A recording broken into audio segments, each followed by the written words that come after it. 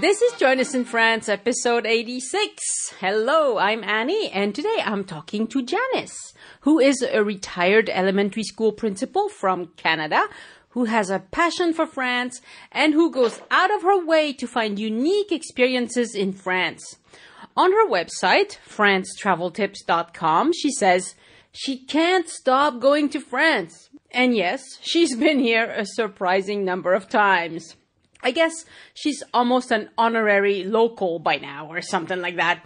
On the show, we talk about some of the things that she has tried and why she enjoyed them so much. Because these are things that you can do too, even if you never get to live in France. My recording software cut off some of our hellos at the beginning. It's a little awkward, but it's understandable anyway. So here's Janice from francetraveltips.com. Good morning. Good morning, Janice. How are you? I'm well. How are you? Wonderful. Thank you. Very nice to talk to you. Oh, it's great talking to you. I tell you, I listen to your podcast so often. I feel like I know you. Well, that's what happens with the podcast. My compliments. Well, thank you. I'm really wowed by your podcast because of just the background information that you provide. All right. Well, why don't we start by you telling us just a little bit about yourself? Sure. I'm a retired elementary school principal. Ooh. And I retired a few years ago. And since then, I've, when one is in retirement, one looks for hobbies and things like that. Uh-huh. So I took up coding to learn how to create a website. And very challenging, but really interesting. And then I got into, that was the purpose was to create a website. And From the scratch? website I created is called France Travel Tips. So I was able to create it from scratch, but then thought, no, I'm going to go with something a little more pre-made. So since then, I've been doing weekly posts of my memories of my trips to France. And then I keep going back to France. Right. You've been, what did you tell me, 25 times? No, 24. Oh, 24. Sorry, I'm jumping the gun here. I may stop actually using the number after 25 because it sounds ridiculous, but, and it's interesting. I get two different reactions. One is like, why don't you go somewhere else? Yeah, well. And then I get other people who say, gosh, if you love it, why don't you live there? And, a group of really supportive friends who say, oh, who cares what people say? If you like it, why not? That's right. And, I'm not alone. I know there are a lot of people around the world who just love France. So the reason why I wanted to talk to you is, well, first of all, your website is really interesting. You do have a lot of interesting information on France on your website. And what I like is that it seems like you're always looking for kind of unique things about France. Absolutely. Like every time I go back, I want to try something new, experience something new. So give us some examples of new things that you have found. Well, I'm a runner, and in the past, and I guess it's only been the past 15 years, I've done 6 races in France. Wow. And one thing I should point out to your listeners who may be thinking about a race in France, you have to get a doctor's certificate. You have to have a doctor sign off that you're healthy enough to do the race. Correct. Yep. Regardless of, it could be a 5-kilometer race or a marathon. That's right. Even if you want to sign up for playing pétanque, the little bull thing, you have to join a club. And to join any club in France, you have to have a doctor's certificate. I didn't realize that. Oh my gosh. Anybody, like pétanque. Well, of course, if it's a sewing club, it's not the same. But any club that has anything even remotely sports-like, a walking group, anything like that, you have to have your doctor's certificate. And also, the doctor is likely going to make you do jumping jacks or things like that. So he can measure how fast your heart rate goes and how quickly it goes down to normal. Oh my gosh. Well, maybe it's a good thing, certainly when you're doing a marathon. Sure. And, I did 2 marathons in France. One was the Marathon du Médoc, which I highly recommend even to non-runners. I believe you are allowed to still do the race if you walk it, but you have to walk it under 6.5 hours. I may have my facts wrong, but okay, well, 6.5 hours, that would be a pretty fast walk, but still. Possibly, yeah. Yeah. Yeah. People go into this race. It's in Pauillac, which is about 2 hours away from Bordeaux. Right. And people go into this race not to get their best time. And my intention was not to get the best time. My intention was to not cross the finish line drunk. Because oh, really? Yeah, what kind of woman you are. This race is phenomenal. It's a party and a carnival. People are dressed in costumes. The year I did it, which was 2013, I think, it was the science fiction theme. Oh, wow. So there were people, hopefully you put the picture in the website, on your website. Yeah. Near the end of the race, there were these guys dressed as Flash Gordon and comic book hero. There were about 8 or 9 of these guys. And I really liked how they were dressed, and they were all running together. So that's as fantastic. we approached the oyster station, and yes, there was oysters, roast beef, you name it, I asked, could I have a picture taken with them? And not only did they say yes, but they picked me up. Like, they all lifted me up. So I have a fabulous picture of me with them. That's great. Well, probably the people who are dressed up, they're doing it to raise money for something specific. And so it's a group effort. Yeah. I mean, that's right. Actually, you bring back a memory. There were these guys pushing a guy in a boat. So all these runners were surrounding this boat. There was also a guy in flippers and a tutu. Yeah. I don't know how he did 42 kilometers in flippers, but he did. He did. Anyways, what's great about this race is that there are 23 water stations, and at every water station, there's a Bordeaux wine. And I'm talking really, really good wines. You don't get drunk. I mean, you take a sip, you drink some water. I mean, my plan was have a little wine, have a little water, eat something. They had chips, granola bars, that kind of thing. What's interesting is in France, at their races, in Canada and North America, they have power drinks, that kind of thing. Mm-hmm. But in French races, they have oranges and sugar cubes. And the sugar cubes just throw me. It's the weirdest thing, but anyways. But French people are used to it. And I think the Toulouse Marathon is a little bit in that same vein. I don't know that they give you Bordeaux wine to taste. Or any other wine for that matter. Yeah. But I do know a lot of people who run it and who just do it in costume or wearing funny hats or something because they do it to raise money for some sort of group or other. So so that's really fun. And you said you also did the Paris Marathon. Right. And what a wonderful way to see the sights of Paris. Indeed. One of the hardest parts was running in the 14th arrondissement. I can't remember what area it was, and I could smell someone roasting chicken. And, you're running, this was a marathon, 42 kilometers, and you get hungry. And you have, a number of hours to daydream. And when you start smelling roasted chicken, and as we know, the French are fabulous chefs, it was really hard. This race, too, is one of the biggest. There were 40,000 racers, runners, and we start at the Arc de Triomphe.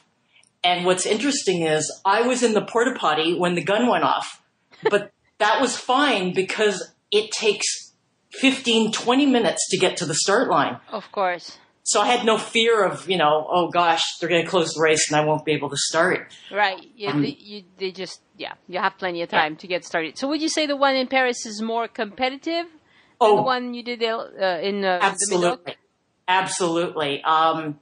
It's a great race, and there's stops along the way to get water, oranges, sugar cubes. Yeah. But at the end, I guess maybe I was delirious. I could only get, an energy drink, and I was looking for the food. Yeah. Once again, in France, they don't serve bagels. I mean, I've done another race where they handed out pound cake, chocolates, prunes. Yeah. I couldn't find anything. And so I decided to hop on the subway, the metro. And I must have looked awful because this woman said, in French, do you want my seat? Oh. I, of course, took it because I was exhausted. Of course. But then, I was arriving back in the area where I had rented an apartment with one of my friends.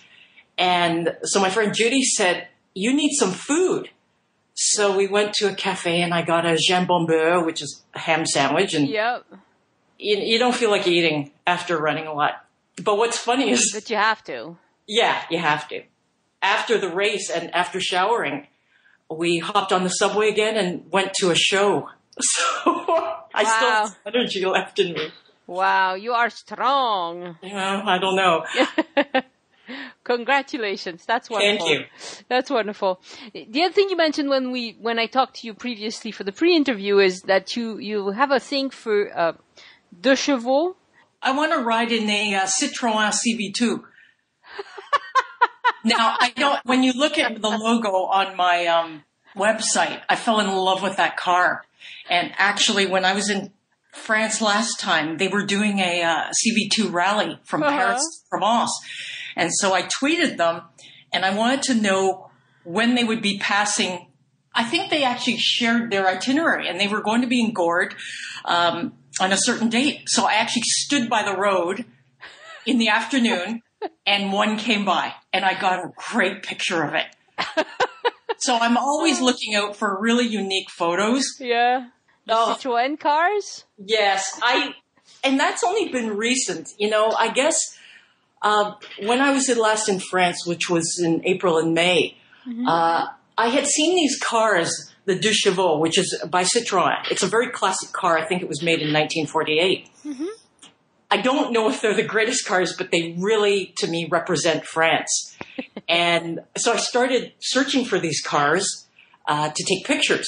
And I ultimately used it as one of the symbols in my website logo. And I just think they're really, I bought 2 little toy cars and gave one to my godson. Yeah, so I have one sitting at home as well. Yeah, somehow Citroën, I guess you'd say in English, they've managed to put out cars that have become kind of iconic. Mm-hmm. The Deux Chevaux is one, and the DS. Yes. It's like this elongated, sleek-looking... Oh, like a sports car. Oh, yes, kind of like a sports car. It was very advanced in the 70s when it was... Because it had this suspension. You got in, and when you turned on the engine, it would raise off the it was like a... I don't know, the suspension had to pump up before you could get moving. It was just the weirdest, and it felt like a boat when you rode in one of those. My mother didn't want one. My father wanted one, and my mother didn't, because she said that ça lui faisait donnait mal au cœur. So it was making her want to throw up. Oh, gee. Because it was too soft. It was too soft to ride. Now, you wouldn't have that problem with a Deux Chevaux. That is not a soft ride. Oh, well, you were nice enough to send me a picture of the inside of one, and I'm going, whoa, that looks really, not soft padding anywhere. No, it's a really basic car. And there are people who, race them. I don't know if race is really the word for it, but ride them all around the world, because it's one of those cars where you can do everything with, you can make parts with basic tools. You can replace anything. It's basic enough that it's really, it's a tinkerer's car. All right. So some other great and unique experiences you've had in France is some things that have to do with cooking, because you like cooking as well. Well, I went to a fabulous school. You search the internet and you try to find, language schools. So it first started by, I went to this language school west of Lyon. And it's actually near Rouen. The little town is Riorges. And the school is called École des Trois Ponts. Okay. And I went to the language school in 2010 for a week. So you had about 3 hours of lessons in the morning. Mm-hmm. And it was wonderful. It was full immersion because you're with other students and the teachers for breakfast, lunch, and dinner. Wow. And I don't want to say it's a rule, but you're encouraged only to speak French at all times. Sure. So you really progress. And it's a great way to, really improve quickly. Sure. The following spring, I went back, and in addition to doing the French lessons in the morning, I did cooking in the afternoon. And what's nice is the classes were small. In this particular class, there were only 3 other students, the teacher and me. Mm. And Yeah. we also cooked together. And it was, lots of laughing. I mean, it's not just drill and rote learning. It's engaging in games and to the point where we were actually joking with one another in French. That's great. You make friends. I mean, I still keep in contact with this couple who we're from Dublin and they live in Switzerland, and the teacher. But the cooking classes were a riot because it was done in French, so that was difficult to begin with because that's a totally different vocabulary. Of course. Yeah, it's very specific. And you're also drinking wine while you cook. And you'd be making the entree, which is the appetizer in English, the plat, the main course, and the dessert, ranging from, tarte tatin, rack of lamb, creme brulee, beef with 3 sauces. I think you ate pretty well, too. And, I think I did this course after the Paris Marathon. Thank God, because you burn so many calories. Yeah. And, so for the next week I was eating like a pig. Yeah. But it was wonderful. I mean, the food was spectacular. And our teacher, the chef, had actually trained at, I can't remember the name. It's a famous Michelin star restaurant in Rouen. Trois Gros. Oh, that's possible. I don't know Rouen at all, actually, so. But so he was fabulous, and we learned so much. That's great. That's great. Well, I think that's a very interesting concept. First of all, I would say to learn a language, and I have been in a university setting in the U.S. where that was the rule, was you had to speak the language 24/7 when in this house.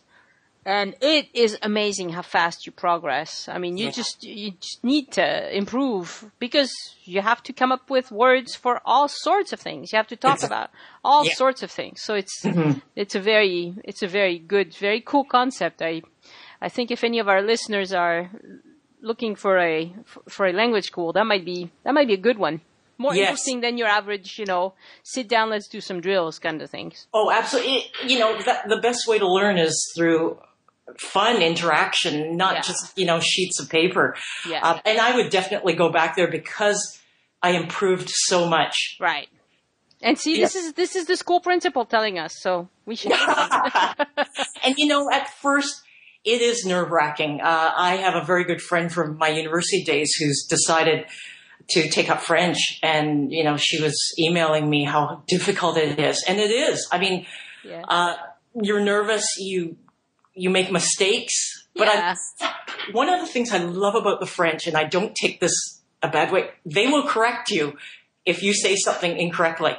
Yep, they will. And that's fine, I have no problem with that. Yeah, they will. And it's one of the things that surprised me when I moved to England is that the British were not correcting my English. They were all, acquiescing, and I could hear myself. I knew I said it wrong. But they wouldn't fix it for me. And French people, they'll fix it for you. Especially if you say at any point, correct me if I'm wrong. And they do it so naturally, like just as if they're speaking, just replying to you. Yeah. That's how we do it. Yeah, we it's kind of a cultural thing. Yep. Yeah. Okay, some food is a theme for you because you also went to make macaroons at the Cordon Bleu. Right. They're macarons. Yeah. For Right. your listeners, they're sweet meringue-based cookies. Right. Not They're the not the coconut macaroons. Now, which I can't stand. Oh, really? Oh, I like them both. Yeah. What's nice, I actually made these with my nieces here back in Toronto because they're very few ingredients. It's basically ground almonds, egg whites, icing sugar, and then the ganache, the filling inside. Mm-hmm. And this course was fabulous. It's not cheap. When I did it a few years ago, it was about 90 euros, and I believe it's gone up in price. It's about 3 hours, and there is a French chef, and he only speaks French. But that's okay because thank God there was an English translator.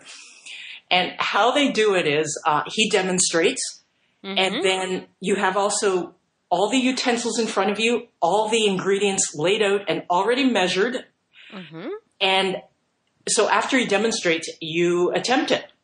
And he comes around and corrects you, helps you. So it's wonderful. And there are only about 12 people in the class.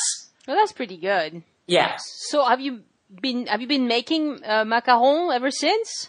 Yeah, the problem is I will also eat them. So, when I was at Cordon Bleu, we ended up making about 40 of them each, which was spectacular. Yeah. But, it's like basically all sugar. And, when I went back to the apartment, my friend Judy was staying with me, we kind of munched on them. But, how many macarons can you eat? So back in Toronto, if I'm going to make macarons, it's for a party. It's with my nieces so I can share them. But I would never make them just for myself to have here in my home. Yeah. Well, yeah, they would disappear probably faster than you'd like. Well, and the other thing is you can't make them in humid weather because they won't rise properly. And I don't think they last that long. Yeah. They have to be eaten, fairly quickly. Yes. But, they're not easy to make because whisking them by hand, you use a muscle that you don't usually use. But they're worth it. They sell for what, 2 to 3 euros. No, okay, 1.5 to 2.5 euros per macaron. And that's very expensive. Absolutely. Yeah, that's an expensive treat for most people. But again, if you're allergic to gluten, they're gluten free unless you put some in the filling. Yeah.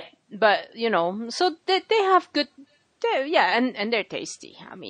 You made a comment before, I must really love food or whatever. Well, what's funny is I got a reply on one of my posts from one of my best friends, and she said, I have to confront you on this comment that you're making. You say that you don't love food, but all your posts are about food. Yeah, I guess so. And I realized, when I'm in France, I love the food. Yeah. I love pastries. Yeah. The one. Yeah. And you also have something for Angelina hot chocolate. Oh, okay. So Angelina's is a cafe, tea room. They actually have, I think, like 50 or 60 outlets around the world. But in Paris, one of the main tea rooms is on the Rue de Rivoli, which is across from the Louvre. Yep. And they're often lineups, and you can take out from this place. And the first time I took out, but the second time I brought my niece, who was in Paris on kind of a belated honeymoon trip. And we had African hot chocolate. And it's made, I guess, with 3 different types of African cocoa, and it's thick like syrup. Yeah. It is so tasty. I was groaning. It was so delicious. Oh, and they bring you a bowl of whipped cream to top it off. So when I went the first time with my friend Lori, it was like, this is to die for. Yeah. And, they're also known, and I didn't have it, but it's also known for this dessert called the Mont Blanc, which is meringue again with cream and I think chestnut paste, but I didn't order that. It's just too much sugar. But it's definitely a place to go to. your attitude about life in general is very French, because French people will eat and eat and eat and eat, but then they go run in a marathon, or they go playing soccer, or they do a lot of physical activity, or they don't mind walking everywhere we go, because we're very lucky. The weather in most of France is fairly mild. Mm-hmm. And so nobody looks at you funny if you're walking to the store or to the bus or to whatever you want to do. Like, it's totally normal. And, Mireille Guiliano's book, I apologize if I said her name wrong, French women don't get fat. It's all the walking. It's not using elevators. Yeah. It's funny that you mentioned I must be French. I have to share with you, I was born on Bastille Day. Aha! Which is French national holiday. And I know my friends think you must have been French in your past life. And I went, yeah, I guess I was. That's right. You're reincarnated. Yes, exactly. But you also like music. It's not just food. You also like music. So share with us the kind of musical experiences you've had in Paris. Because I think a lot of people might be interested in that. Yes. Well, there's a famous chapel or church called Saint-Chapelle. Yes. And it's right near Notre Dame. And it is known for its stained glass and it's quite stunning. Yes. But my friend Lori, I think this was one of our first trips. I convinced her to come to France with me. And her husband said, oh, just take her, get it out of her system. But of course it's not out of her system. So we went, she suggested, I guess we saw a flyer. There are tons of flyers posted on walls in Paris. Mm-hmm. And Saint-Chapelle was having a classical music concert. Yes. And it's in a medieval, Gothic church. So we were able to kill two birds with one stone by not only seeing the stained glass, but hearing, Vivaldi's Four Seasons or, other classical music. Right. And typically your example of the Four Seasons is very apropos, because this is what I call classical music light, or the hits of classical music that everybody's heard of. Yeah. So you're not going to hear anything edgy. No. Because typically what it is these are very accomplished performers who probably play with the opera or play with the symphony in Paris. And they get together in a small quartet or a small group and they put on something that's very pleasing. Yes. And they pass around flyers and they fill the Saint-Chapelle and they make a little extra money for, the musicians and composers are always looking for a little extra money, I suppose. Right. And so, and it's very, very popular. These are not heavy concerts that will take hours and it's not like going to a Wagner opera or something. Mm-hmm. You're just there for an hour, maybe an hour and a half. Exactly. And it's very pleasant and it's very beautiful and I love this sort of thing. Mm-hmm. But if you are very, very much into classical music, you might find the program a little bit underwhelming because it's not going to be anything too challenging. Right. I mean, I decided in my last trip I wanted to go to another classical music concert. Uh-huh. So I thought, okay, I'm not going to go to Saint-Chapelle. I've been there. So I was looking for a different place. So I went to Église Saint-Germain-des-Prés, which is just on the south side of Boulevard Saint-Germain. Yep. Again, it's another Gothic church. Yes. A lot of those in Paris. Yeah. Now, it's the oldest church in Paris, but I don't know if that's true. And they had Vivaldi's Four Seasons again. You were right. Yeah. But, the tickets are not expensive. It was like 29 euros, and it's a great little evening outing. Exactly. And it's something that you're going to enjoy. Yes. You can't overthink these things. If what you enjoy is Vivaldi's Four Seasons, then by all means, go hear that, because it's fun. Mm-hmm. It's fun, so... Yeah. Yeah. So I find that Paris and any other town in France, if you want to go to some concerts and you want maybe the stuff that doesn't get advertised on flyers, etc., what you do is you go to the Fnac. There's a store in France, the FNAC, and they sell tickets to all sorts of things. And exactly. you can just ask for what's coming up in the next few days, and they can sell you a ticket right there. The other way you can do that, but this is probably they won't have a lot of classical stuff, is if you go to any grocery store like Auchan, Carrefour, the big ones anyway. They have a booth typically where you can buy. It's also a ticket office, so that would be another way for visitors to find out what's playing and go attend something. All right. Well, I've gone to a number of concerts. Actually, one of them was free. That was in the Alsace. I was in Nancy, and Patricia Cass, who's my favorite French singer, yes. was giving a concert. And I also went to the Olympia in Paris. Wow. I ordered tickets in advance because she was playing Casse Chant Piaf. So she was singing Edith Piaf songs. So that was another unique experience, going to the Olympia, which is a renowned concert hall. Yes, l'Olympia is everybody's heard of it in France because that's where kind of more popular French singers go put on shows. It's a good size room, but it's not too huge. It's very nice. It's very nice. Yeah, that's cool. So, are there any areas of France that you have not visited? That's funny. I'm constantly looking at the map going, where should I go next? I mean, I keep going back to Paris because I love it. Yeah. I've done Normandy, but not the upper east part, Lille, Calais. I will do that one day. And seeing, let me think, Brittany, the far west. Although my friend Laurie and I are planning a trip to the Guernsey Channel Islands. Okay. So we'll visit Saint-Malo. Yes, Saint-Malo is lovely, but Guernsey is not French. No, I know. Okay.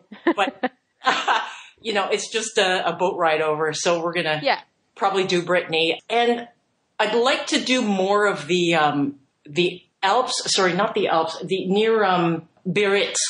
I was in Biarritz after Bordeaux. And I went down to Saint Sebastian and Saint-Jean-du-Loup. And I tried to go through the Pyrenees, and it was very cloudy. Oh. So I'd like to do that again. And I'd like, obviously, to visit Toulouse again and Albi. That was a long time ago. Loved Carcassonne. I've been to a lot of places, but I keep going back to certain places because I love them. Well, if you like them, it's hard not to. I mean, and do you have a favorite? Like, if you have to choose between Paris, Provence, maybe the Strasbourg area or places like that. Boy. Well, I guess. Give me a quadrant is what I guess is what I'm asking you. I guess Provence because it was my first trip to France back in 1978. And tell us about that. Yeah, so on New Year's Day in 1978, my father announced that the family was going to France. And I had been in love with France even before 1978. Just very quickly, there was a movie called Two for the Road with Audrey Hepburn and Albert Finney, and they travel from the north of France to the south. And there are flashbacks about their marriage. And I fell in love with France. So I wanted to go there. I think I have seen that movie, but I'm going to have to check it out. It's a great movie. I mean, I think Travel and Leisure said it was like one of the top 50 travel films or something like that. That's cool. Anyways, so that summer, before I started university, we went to Paris for about a week. And I say this unfortunately because it's funny, but my parents said, no, you're not going to take a nap when we arrive. We're putting you on a bus tour. And so my older sister and I got on the bus and, it's like, oh my God, we're so tired because of the jet lag. And she fell asleep but we did the tour. And then, we took the French train at the time. I don't know if it still exists. It was called the Mistral. Yes, we don't have the Mistral anymore. Yeah. It was a type of service. It was I think those were regional service trains. Oh, it was fabulous. So we had our own compartment. And we also had a lunch, so white linen, and what was funny is, I guess it was, I don't know, 4, 5, 6-course meal with wine. And after the first course, which was fish, I think, my parents thought that was it. They had forgotten that it came with many courses. And so they just kept bringing more and more food. Right. And we got to Avignon, rented a car, and joined friends of ours who had a house that was built into the town of Gord. So that's how I fell in love with the town of Gord. Ah, yes.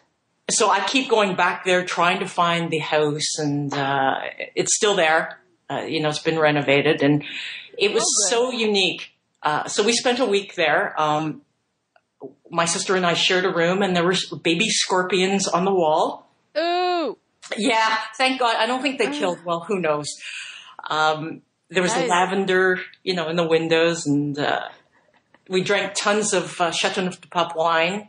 Well, there you go. And did lots. You were a kid then. I was 19, so I think at the time I could drink. In France, you could. Yeah, but I don't think I was allowed into a casino. But I did. My dad snuck me in when we went to Monaco. We went for an overnight trip, and I snuck in. So that was kind of neat. Okay, this is a side note, but nowadays you couldn't do that anymore because casinos in France have gotten very, very, very much into checking ID. Oh yeah, you have to show your passport. Yep. Because there are, I'll just explain that briefly. It's kind of odd, but it's very French. In France, there are laws to protect people who are addicted to gambling. Yes. And so if your spouse is determined to be addicted to gambling, you can put them on a no gambling list. Oh, and wow. So their ID is now flagged, and they cannot get into any casino. That's a riot. And if they don't check at the entrance, whoever put the no gambling thing on can now sue the casino. And so you can bet that they are very motivated to make sure you're not radié de casino. Oh, wow. So it could happen because your spouse, or your ex-spouse, that's what happens most of the time, is an ex-spouse will say, well, he or she is addicted to gambling, being irresponsible, we need to, get them hard. Yeah. Or people who have cheated too. People who tried to cheat the casinos. So it's really difficult to enter a casino without no, you can't. You have to show ID. I wanted to go into the casino in Biarritz just to look at it. But I didn't have my ID with me, and so I didn't. And they wouldn't let you in, right? And this is when I asked, because I was kind of like, you can see I'm not a minor, like, and he was like, no, that's not the issue. And since there weren't a lot of people that day, he explained the whole thing to me, and I went back and looked at it, and sure enough, that's a thing. You can That's very interesting. Forbidden from entering casinos. I think that's a good idea. Yeah, well, French people, we like to, yeah. I don't know if it would fly. Their bureaucracy. Yeah, and I don't know if it would fly in the US, for instance. Yeah, but in France, nobody's against it. I've never seen anybody complain.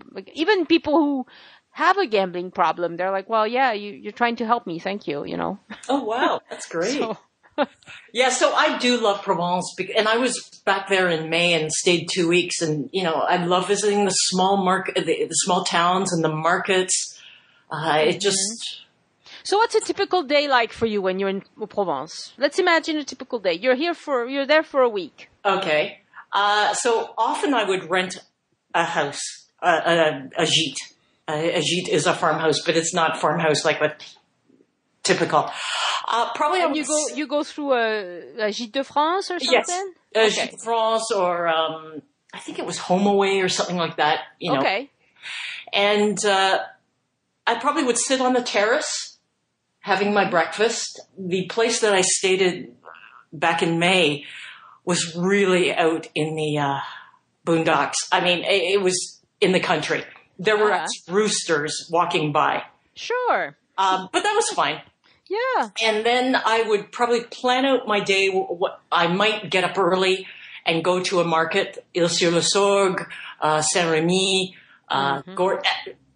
Every town almost every town has a market on a particular day. Yeah.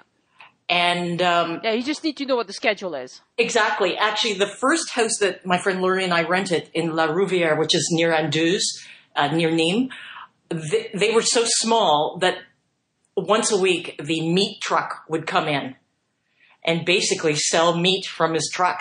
Yeah. But anyway, so typical day, I maybe go to a market, get there early because the parking will be awful. Yeah.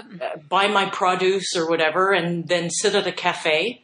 Yeah. And have a croissant and a café crème. Yeah.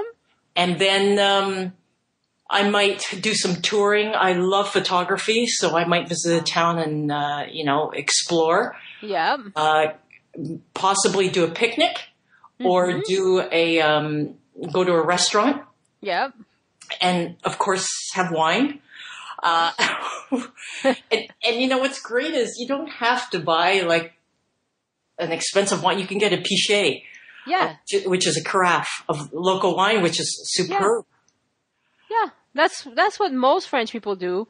On occasion, if it's a big occasion, they'll buy a bottle of something special, but it's for every day, you just buy a pichet de vin. Or it comes with your meal. Right. The other day I was with my mother-in-law, actually, and we went to Saint-Antonin-Nobleval.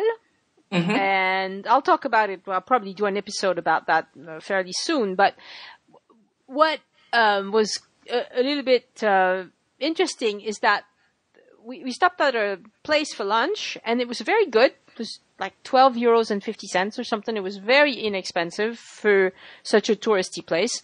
The place was really full. By the time we sat down at 12:30, I don't think they were turning people away because it was very full. Wow. Mm-hmm. And the meal, what I like to do is just get the daily special. Yes. So le menu du jour. Mm-hmm. Unless there's something, unless I really don't like that. If they're serving tripe, I'm not having that. I'm sorry, I don't care what you say, I don't want it. But if it's anything that I would eat, that I would enjoy, I get that because I know it's fresh, it's fast, and it's usually cheaper.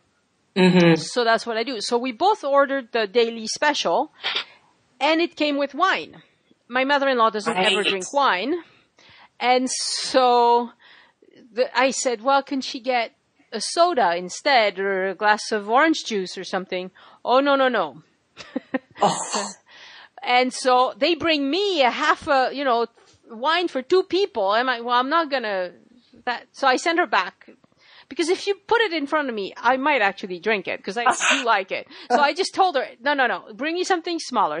But they would not make the switch. Aww. And I looked into it a little bit, and it's because this kind of house wine that they serve in France is so cheap that it's less money for them than buying a can of soda or juice. Mm-hmm. So they just make no substitutions. It's like, you got the basement price, no substitutions, which is kind of too bad. I think they should do something, even if they charge you, a little bit more. Because there are some people who come to France who don't drink wine. Well, exactly. Yeah. One of the most memorable meals I ever had was once again near Anduze, and it was called La Truie qui doute. I think the sow or the cow who doubts. Anyways, weird name. La Truie qui doute. Okay. That is a weird name. And of course you say it 100 times better than I do. We heard about it through people that we had met who owned a chateau in France. Anyways. Very nice. There were no signs for this restaurant. Uh-huh. To go, through a winding and dirty roads. But for, I think it was like 165 francs. And at that time it was like $50 per person. Yeah. We got Kir, which is white wine and cassis. Yes. A bottle of red wine, a bottle of white wine, soup. There was a corned beef dish, cassoulet, which I love, which is white beans and that kind of stuff, goat cheese, and ice cream. This was a farmhouse that used local produce, and you basically were served what they were making that day. I mean, I'll Yeah. never forget that meal. And that's often the case. And I Googled them while you were talking, and I opened their site, and they have a website. It looks very nice, but I had to close it because it's playing music, and I couldn't turn it off. And I went on the website too to search to see if it still existed. And I have to tell you, it didn't look like that. We're talking, It was a rustic farmhouse. Yes, they had tables. I guess it kind of looked like a restaurant inside, but it was not as nice as it looks there. Fancy, yeah. Well, the prices have also gone up, I would assume. Sure. But, going for meals where the locals recommend, that is the key. Yeah. Yes. And actually, as a matter of fact, this restaurant where we stopped in Saint-Antonin-Nobleval, I asked the lady at the tourist office. I always do this. I stop at the tourist office, I ask for a map, and I say, for lunch, I would like something not too touristy. Yeah. And within, a certain price range. Mm-hmm. And they always know. They always know exactly what I mean. But of course, I'm French. So I kind of go, I don't want to hang with the tourists, so where do the locals eat? Mm-hmm. And they always tell me. It's always vastly superior. But I have found also that if you stop anywhere in France, you will find most places anymore, they have a sandwich shop and a pizzeria. Right. And those are usually not that great. Mm-hmm. But you can eat there for like 10 to 15 euros. Yes. And then you have a restaurant that's going to be more of a sit-down restaurant that's going to be 20 to 30, where you'll have a really nice meal. And those are the places where I like to go. Yes. Because I don't do it that often, even if I've never heard of it, I look at it, I look at the menu, I'm like, okay, I'll try that. And usually it's very good. Yeah. I mean, I like going by recommendations. At the Gîte I was staying at, the owner recommended this place that no tourist would ever find. And it was fabulous. Yeah. Yeah. And so you mostly travel alone in France, right? Or you always take a friend? 50-50. Sometimes I travel with friends. I'm very lucky. My married friends, my single friends will join me, or I'll meet up with like my niece. So maybe for a portion of my trip, I'll be with someone, and the other time, I'll be on my own. And it really forces me. I mean, friends of mine have told me I've become a different person anyways, because I'm in my happy place, which is France. So I've become very extroverted. So it's easier. I guess it's easier for me to meet people. Yeah. So it doesn't feel lonely or anything, because you'll just chat with people, and that's what you want. Exactly. Sitting beside someone at a cafe and you get talking. I was at a restaurant in Paris, and I like taking notes. I mean, I have journals from all 24 of my trips. Oh, wow. And this American, I think mother-daughter, were sitting beside me, and they said, "Oh, are you a restaurant critic?" And I went, "No, because they heard me talking to the waiter in French, and, I was taking notes and all that." And I went, no, I'm just taking notes. Yeah, you look official. Yeah. But I love to practice my French as much as possible. Mm-hmm. So do you use websites for your recommendations, or you just ask people? Websites, ask people. Some of both, huh? Yeah. And so your next trip to France? Well, funny you should mention. So I was hemming and hawing. Should I go in November or just wait until I've already booked something for January? So I changed my trip, and I'm now going for 2 weeks in January. I know it's probably the worst month to go, but I've been in January, and actually it was quite nice. So I'm going Depends where you go. Pardon? It depends where you go. If you go to Brittany in January, you won't like it. But if you go to Provence, you might get lucky. Yeah, but my only fear is that a lot of things might be closed. But that's true. I mean, right now things could change. I'm going to do 4 nights in London, England, and then I want to take the Eurostar to Paris because it's so quick and direct. And I've never done it, so it's another experience. Mm-hmm. Because it takes from the heart of London to the heart of Paris. That's right. So do you publish all these notes that you take? Do you publish all of that in your website? Yes. Yeah. Okay. So, I'm sharing with people. My website, as you know, is France Travel Tips. But my tagline is, quick trips to save people time and money. Yeah. So I'm trying to share with people, here are the easiest ways to do this, this, and this. Yeah. So, for example, I give them suggestions how they can get into the heart of Paris from, say, Charles de Gaulle Airport. Yeah. Or how to save money on booking a flight. Because I love to research. That's part of my... how do you do that? I want to know. Google searches, looking at other websites. I guess it's just part of my personality. I love to research and to save money. Because I keep traveling to France. It gets expensive. Yeah.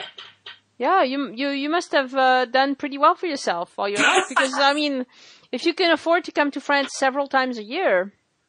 Yeah, well, no, maximum. Oh, I shouldn't say maximum. And, it's also traveling with friends, so you're sharing expenses. Right. Right. So, and also the big thing is to rent an apartment. That saves me a fortune. And cooking my own meals, although I do go to restaurants. Yeah. And I've rented cars, I've taken the train. It just all depends. How do you find driving in France? Well, up until my last trip, I would say it's great. But when I got home, I got 2 speeding tickets. And when I was in Cavaillon, I got a parking ticket. And I don't speed. But France has really clamped down on drivers, and it was radar.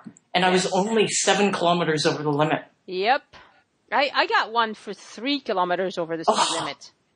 Yeah. And the worst thing is, because I have a French driver's license, they can tell, because they look, the machine takes the photo of you over, but then they make sure that there's a human that makes sure that this was a, genuine violation, I guess.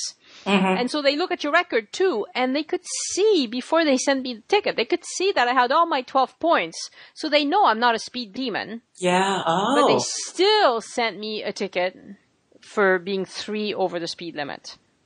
So, it's just... Yeah, I know. Well, how I found out was I got this charge from the car rental company. And what happens is the French government or the local government has to, they notify the rental company. Yep. And they say, we want the records of the person who drove this car. Yep. So not only do you have to pay the fine, and my fine was 45 euros for speeding violation, but I also had to pay the rental company for the administrative charge for them to look up my record. Yep. So, and then the parking ticket, I found, should have been more careful. Yeah. And to pay that, I had to go to a tabac, and I had to buy a 17 euro stamp. Yeah. To put on the card because I had no checking account. I couldn't pay the fine that way. And then you put the little 17 euro stamp on the card and you mail it off. Yep. Yep. That's something new I learned. Yeah. And that's something French people know, but visitors wouldn't know that. So it's good that you bring it up. Yes. So I put that was one of my posts. Yeah. No, it's very good. You need to know these things. And it is a problem that everybody gets nailed for very small violations. On occasion they catch people who really should be caught. Sure. Terrible, they're this dangerous, they go so fast. Yeah. But they mostly catch people like you and me who just weren't paying attention for a minute. Well, exactly. Use your cruise control is the thing. That, when you're in France, get a car with cruise control and use your cruise control. Because otherwise you'll get nailed everywhere you go. I mean, I use the cruise control even in the villages. Wow. Because I don't want to go over 50.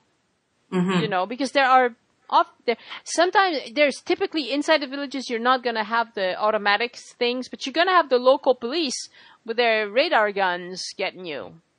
And those, they don't even have to stop you. And they have speed bumps. And they have the speed bumps too. Oh, everywhere. Yeah. Yeah. So you have to be very careful about your speed in France. It's the same in Italy and Spain by now. Mm. But I have to say, I was in Philadelphia. I drove New Jersey to Philadelphia last summer, and I got into one of those. It was one of those toll roads. Mm-hmm. The GPS was telling me to get off, and at the same time I was all the way to the left, I realized that there was a toll on the right. And I had to choose, do I exit where I'm supposed to, or do I, cross the whole freeway to get back to the toll? Yes. And I just decided to, skip that toll. Mm-hmm. And of course, the car rental company, after we checked in the car, sent us the fine. So it works. No matter where you are, they'll find you. Exactly. So right now I'm a little gun shy about renting a car, but I know I'll get over that. Yeah. Your idea of using the cruise control, that's a superb idea. Cruise control, and then you don't have to worry about it, because my brother, for years, he said, cruise controls, that's dangerous. You shouldn't ever use that. I won't do it. And his latest car had it, because anymore you can't even buy a car without cruise control, even in France. Mm-hmm. And he lost a few points, because that's the problem. In France, you pay the fine, but you also lose points on your driver's license. No matter how much you were over? No, you lose more. Like my 3 over, I just lost 1 point.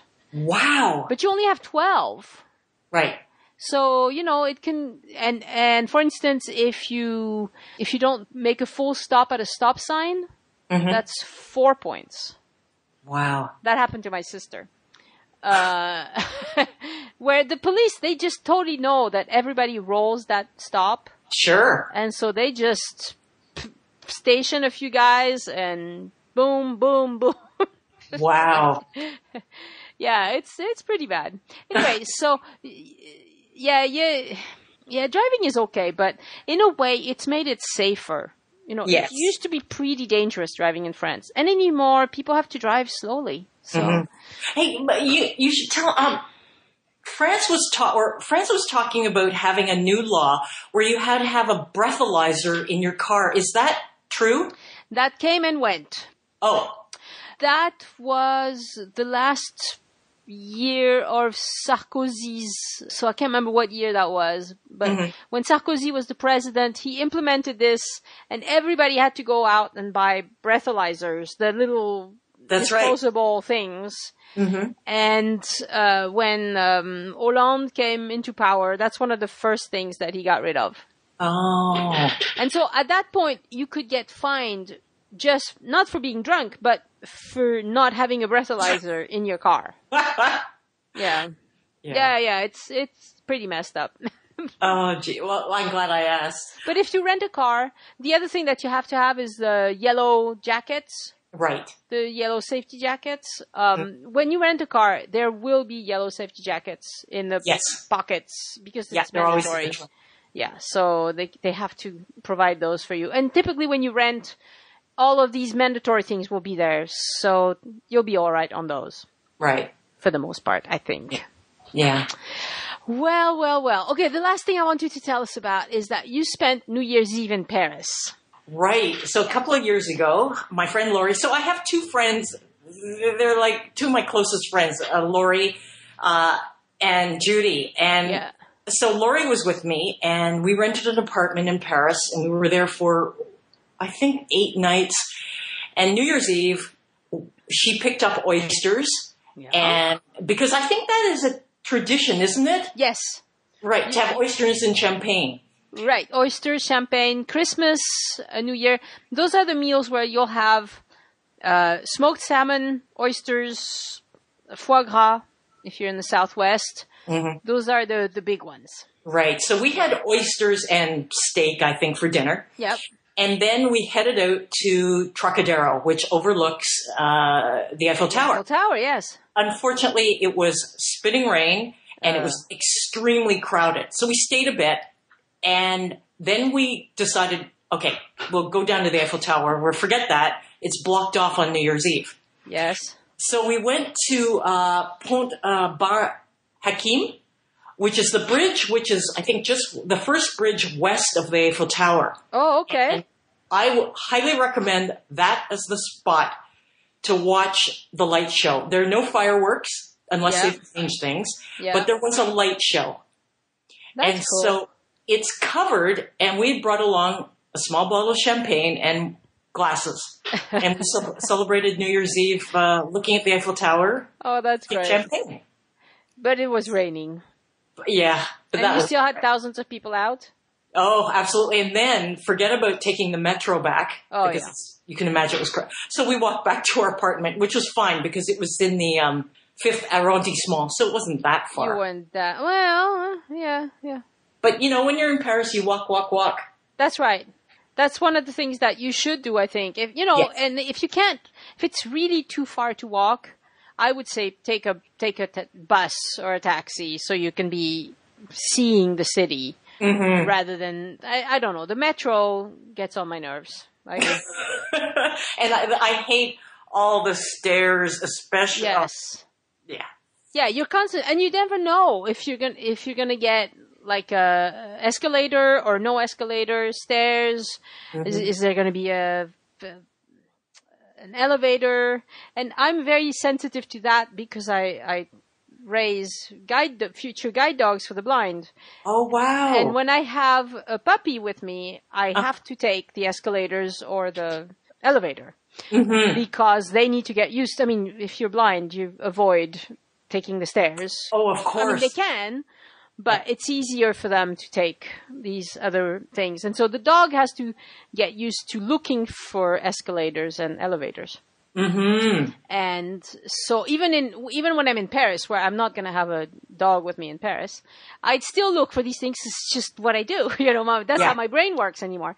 And in Paris, it's like a crapshoot. You never know if you're going to get one or not, or if you're going to have to walk, or if you're going to have to spend, half an hour walking underground, which really, that just hurts. I'm like, I could be walking up on the surface, seeing Paris. And instead, I'm down this tunnel, and the best I can hope for in the tunnel is a decent musician. Nothing better than that is ever going to happen in one of the subway tunnels. So yeah, but I agree with you. I rarely take the metro when I'm in Paris. I would rather walk, and I walk for like 6, 7, 8 hours a day. Yeah, because I just love it. Yeah. And it's really healthy for you too. So yes, exactly. So there you go. So what's your one tip? The one thing that you want to tell people, or maybe the one thing that your website that is very popular that people like to see on your website, that people go to because they find it super helpful. Well, one of the things I'm really building is my top 100 experiences. And on my website, I think I'm at 38. And every week I'm trying to add a few more. It does take time because I'm also trying to do my my weekly blog posts. But I guess my whole website is geared towards the person who maybe it's the first timer, but it also may be for the person who wants to look for something that's not mentioned in the guidebooks. Right. Yes, there's the Frommers, there's the top 10, and they're fabulous guides, and well, they're a good place to start. But absolutely. But these, experiences like, I've done this twice, taking a bike tour with Fat Tire Bike Company. I loved it so much. You ride through Paris, it's very safe, and then you end up on the Bateau Mouche drinking red wine. Yeah. You don't often read about that in tour books. No, you don't. And the thing is, because those tour books are all written so that they'll please everybody. Right. I find them just underwhelming. Just they all recommend the same things. Well, exactly. You go places and you will, the Rick Steves books, bless his heart, they are everywhere. Rick Steves tourists all over the world. And then they go to all the same restaurants. They all go to the same things. It's like zombies. On my website, I also have 10 unique experiences. So one is like sitting on a boat, I guess a barge, on the Seine, drinking wine, listening to jazz. Yes. That's unique. Yes, it's unique and it's fun. Yes. And you're not going to have a million other tourists doing the same thing at the same time. Right. So, I'm always looking for unique things that you won't find in tour books. Well, I really appreciate that because that's one of the things I like to do, except that with the podcast, I like to just give it the French point of view. Like what do, French people, when we tour France, what do we look at? What is important to us as French people?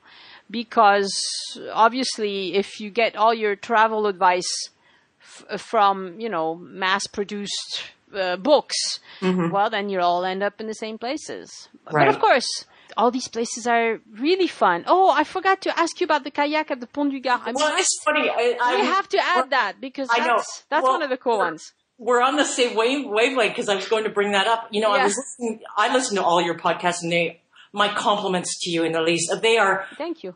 Not only informative, but just fun to listen to. So I was listening to your one about Pont du Gard. Yep. And I've done this twice. Once again, my two best friends, Lori and Judy. Yeah. And we went kayaking. We picked up the kayak in Colias. I think I'm saying that right. Yeah, Colias, yes. And you basically paddled down the River Gordon. Yep. I know you had mentioned, it's 8 kilometers and it's a long way, but it wasn't tiring. Like, I don't really think... No. It's not strenuous. And I think the website says that it will only take you 2 hours, but most people take a very long time. They have a picnic because they provide you with this... I don't know how to just... It looks like a wine barrel. Mm-hmm. That's plastic. Yes. It can store your lunch, your clothes. I see. In it, in case you tip over. Yes. Which you won't. Your camera, But it's wonderful. So what you do is you park your car in Colias, you kayak down to the Pont du Gard, you actually paddle under the Pont du Gard. Yeah.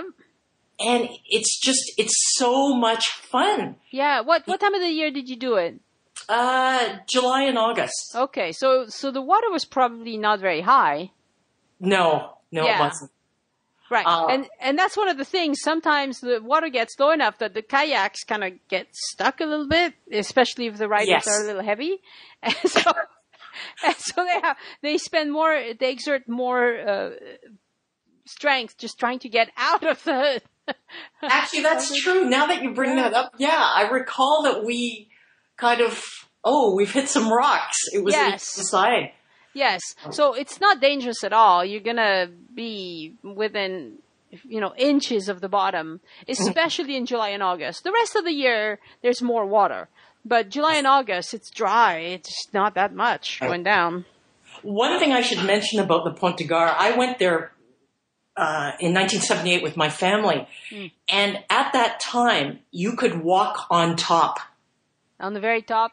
On the very top and through it. You cannot walk on top anymore. And I can understand people. What you can do now is you can, in the summer, you can pay, I think it's 5 or 6 euros, and hoof it to the top. And they have, you know how the Pont du Gard, the actual canal, the viaduct part, the viaduct part where the water used to run. It was covered, but they've uncovered a few of the areas, and so you can walk inside of the duct, and that way it's safe. But nobody gets to walk on top. Yeah, I can't believe I have pictures of me standing there with no railing, and I. My mother talked to me about doing that when she was on her honeymoon with my father. So this was probably the 50s, early 50s probably. And she was petrified. And they had to have, my father and another man had to carry her down. Can you imagine carrying somebody down that narrow thing? They were crazy. I mean, it's narrow. It's like 1.20 meters or something. Yeah. It's not that narrow, but you're way high. And if you run into anybody who's afraid of heights, like my mother, well, it could get bad very quickly. And it's like, it's very high. It's a beautiful, I think, like it's an iconic structure. I think they say it's one of the most photographed pictures when you're thinking of France or Provence. Yeah. And it's beautiful. I think it's beautiful. Yeah. And it's a fun, you did it the fun way. You get on the kayak. It's not exerting really. I mean, it's not like you're going to be doing anything. No, it's not strenuous at all. It's not strenuous, but it's fun. It's you see it from a different perspective, a different angle. And I think that adds a lot to the adventure. Absolutely. It's not just going to see a monument and then leaving. Right. You have to spend a little time there, getting a feel for it. And also, if you have planned in advance enough, then you have read about it. You know, or you've listened to the podcast about it. You know more about it than your average bear, and so necessarily you'll get more out of it. Absolutely, Just right. You put in the time to know a little bit about it. Mm-hmm. So my website, I talk a lot about, kayaking under the Pont de Gard, and, it's finding these experiences that, like, everybody goes to the Arc de Triomphe or the Notre Dame, right, to see the Eiffel Tower. Well, I went to the Institut du Monde Arabe. Yes. And it's free. You can go to the top. You just have to go through they screen, to make sure you don't have anything dangerous. Yes. Both the elevators, go to the top terrace, and you get a superb view, and it's free. Oh, I didn't realize that the terrace was free there. Yes. Oh. So it's a great view. You can see the Seine, you can see Notre Dame. Because it's not free to go through the Institut du Monde Arabe, is it? Is the museum free? Probably not. No, I don't think the museum's free, but getting to the terraces. Oh, wow, that's a great tip. Yeah. So, it's looking for these unique things. Yeah. Yeah. And also you have such a love for the country that it comes through in your website. So thank you. So that's wonderful. Okay, tell us your website address one more time. It's francetraveltips.com. There you go. And yes. People can write to you there, I'm sure. Yeah. Okay. Well, thank you so very much. We have been talking for like an hour and 10 minutes or something. I was, after we did the pre-podcast, I was so energized. I was telling my friend Judy that talking about France, I come alive. I love it so much. So I can't thank you enough. Oh, you are so welcome. It's very fun. Well, and for other people, it's fun because they get to hear your excitement and hear your tips and all that. So, yes, wonderful. All right, Janice, thank you very much. Thank you very much too, et bonne journée. Merci à toi aussi, et très très bonnes vacances en France. Merci beaucoup. Au revoir. Au revoir. This brings us to the end of another Join Us in France travel podcast. You can leave a comment on the website, follow us on Facebook, or look for @ParisPodcast on Twitter. I put lots of information on Facebook and Twitter that never makes it into the shows. And also, this is a subliminal message. Join the mailing list. Now, today. You can do that on joinusinfriends.com. Look for the green button. Et c'est tout pour aujourd'hui.